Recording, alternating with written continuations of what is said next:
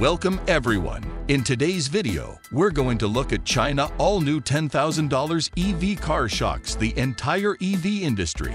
The K27, one of two compact electric vehicles made by Chinese automaker Kandi, will be sold in the US for just $10,000 after federal tax credits. But if you want that incredibly low price, you'll need to move quickly. But before we proceed and dive in full details, if you're new to this channel, remember, go ahead and to hit the bell icon to subscribe so you won't miss the informative videos we will upload in the future. Now get ready and make sure to stay tuned till the end as we dive right into the video.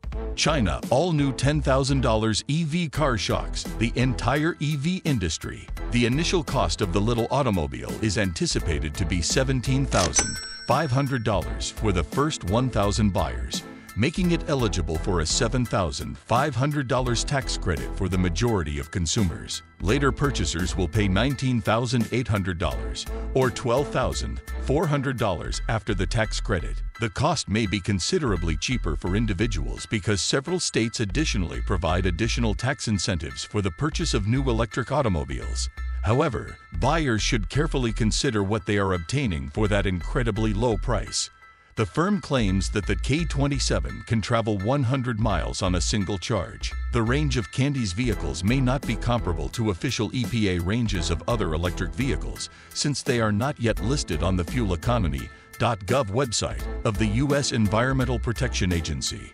Additionally, it's still not apparent how dependable and safe these automobiles are. The Kandi K27 gets that far, at least in part, because its modest 18 kilowatt-hour battery pack is not overworked. The car's peak speed is only 63 miles per hour, and its electric powertrain only produces 27 horsepower. Kandi America CEO Johnny Tai acknowledged that the K27 takes some time to attain its top speed due to its underpowered powerplant. The company's vehicles have not yet been given a test drive by CNN Business.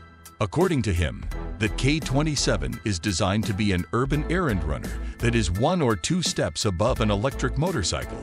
According to Tai, it is not anticipated to serve as a daily driver capable of transporting a family on protracted road excursions. Kandi provides the K23 to clients who want something more akin to a real car. Kandi defied more than a century of convention in the auto industry by ranking its larger, more expensive automobile lower than the smaller, less expensive model. According to Tai, the numbers have nothing to do with the model size or sophistication, but simply the time when they were first released. According to Kandi, the K23 has a top speed of 70 miles per hour and a driving range of 188 miles in addition to being roomier.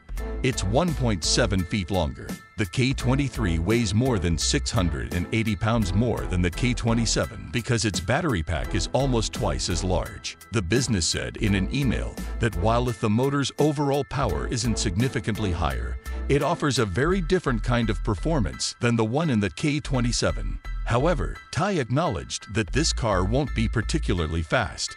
After the federal tax credit, the first 1,000 K23s will cost roughly $20,000, which is twice as much as the K27 but still reasonable compared to most other electric vehicles on the market. Approximately $30,000 or $22,500 after the tax credit will be the price once the first 1,000 units have been sold. There is still a lot about Kandi that is unknown to potential American purchasers. Along with the car's performance, dependability, and safety are still up for debate. In order to take care of its clients' cars, Kandi America announced a partnership with Wrench, a business that offers on-site auto repair and maintenance services. The vehicles also come with a 4-year, 50,000-mile standard warranty, in addition to the legally required 8-year battery guarantee. The safety of the autos is yet unclear. The National Highway Traffic Safety Administration, to which Tai made reference, has certified Kandi, who is always our top priority.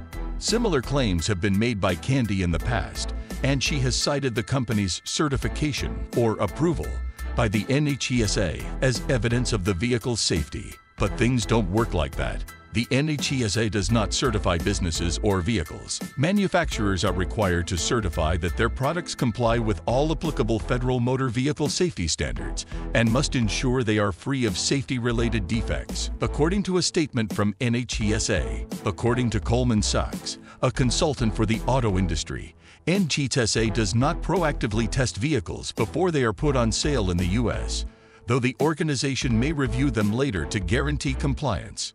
According to Kandi, its vehicles have successfully passed crash tests in China, where they have been employed for car-sharing services. According to a Kandi spokeswoman, since 2007 automobiles have been produced in China. According to the spokeswoman in an email, the new K23 and K27 are comparable to older Kandi models that are still on Chinese roads but have not yet been released. However, CNN reporters in China were unable to locate any records of crash tests of the K23, K27, or other Kandi models in China despite the company's advice. Despite many requests from CNN, Kandi refused to disclose its own evidence of crash tests based on either Chinese or U.S. testing standards.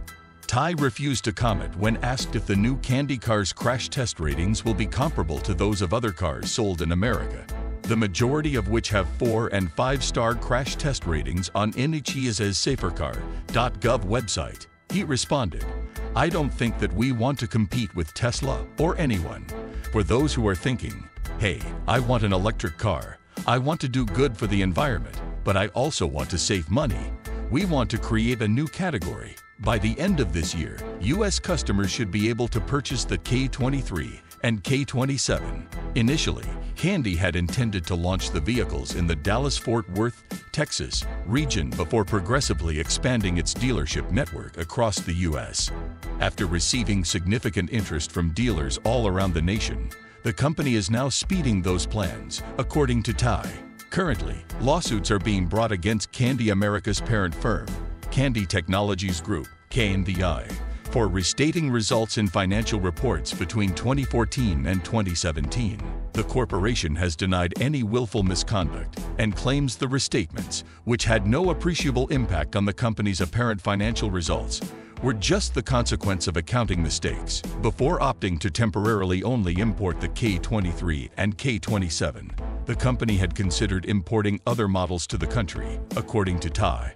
Another Kandi vehicle, the Coco, an electric vehicle with styling reminiscent to Daimler's smart car, was previously offered for sale in the U.S. According to Tai, future choices about further automobiles and SUVs have not yet been decided. He claimed that the business has no plans to become more upscale and begin offering more expensive vehicles. Tai stated, "We aim to offer a better value. That's what we're looking for, so we'll keep searching." That's all for today's video. Thanks for watching till the end. Comment below with your answer and let us know, will you buy China EVA car? Don't forget to like the video and hit the subscribe button so you don't miss any new videos from our channel. Thanks for watching and see you all soon.